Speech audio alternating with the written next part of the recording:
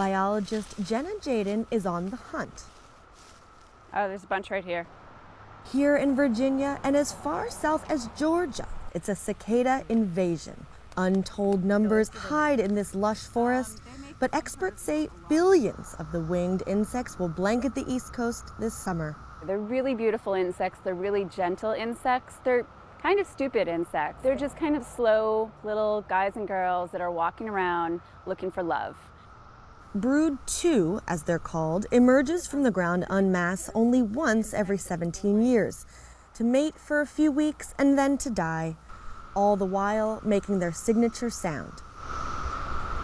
The loud noise that we hear is from the male cicada, and it can be really loud. It can be 90 to 100 decibels, and about the sound, about as loud as a lawnmower or a power drill.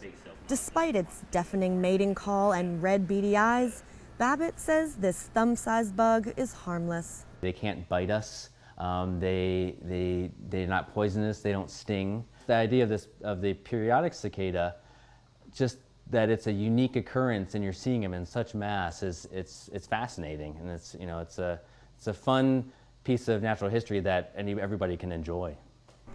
Another more unusual way to enjoy them is in the kitchen.